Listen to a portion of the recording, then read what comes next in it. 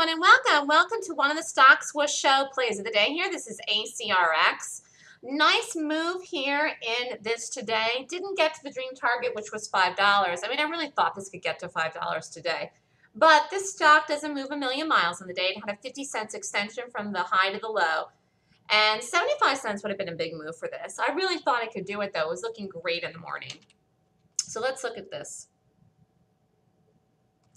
So stock open, rally, did it in here, beautiful. Could have done it out in here, did not, but you could have actually done it out in here. Dropped, rallied up, then I did an out in here. And I love the way that this held here. This is actually beautiful in here. It did really, really well today. Performed, and it's not going to close above this number today. Actually, this is the resistance. And the market's rallying heavily right now at this time at 3:15. And this could definitely possibly continue on Monday because this didn't get to 5. I don't think it gets to 5 before the close here, which is in 45 minutes. It looked like it was going to at one point when it started to try to break down here around 12 o'clock-ish, but then this bar was nice too into 2, but then that was the end of it. This should have fallen through here when it didn't, and this bar flipped up here. It was done, and again, the market's rallying. This will probably sideline and close under, I think it'll close under 50 today. It's not going to get over 60-something today. That is the resistance, but it's not going to make it down to 5, which was the target I was thinking it was going to get to in the morning. Still had a nice move in here. This was not a gap on earnings. This was a gap on some kind of news-related thing. A good gap, still a nice gap. You can do gaps for many reasons. Downgrades, earnings, news, the CEO quits or something. There's so many different reasons to do gaps. I have a system where I just look at 26 points in the daily chart of the stock and I rate the gap. And that's how I know. That's how I know whether or not it's good or not. So I rated this gap this morning. It rated well, and it worked. And it's a nice short.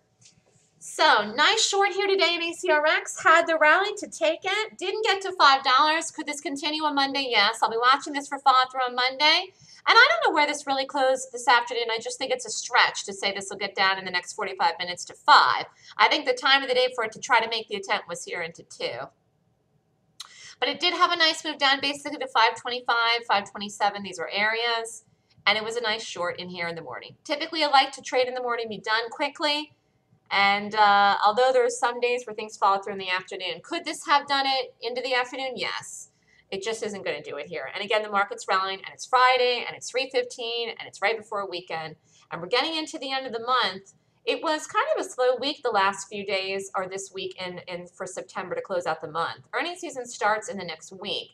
But the first 3 weeks of September were really busy and good. So you never know what you're going to get. You get up every day and you look for the gaps. I will say in earnings season, though, all of October and November are going to be heavily traded busy times and days because there will be multiple gaps to do every day. And actually, everything I called today worked. So it was one of these things where you just never know. You get up every morning and look for stuff and you follow it through and you rate the gap and you take the setup when it sets up. Got to know how to take it, whether it's a long or a short, and you have to know what stocks to watch.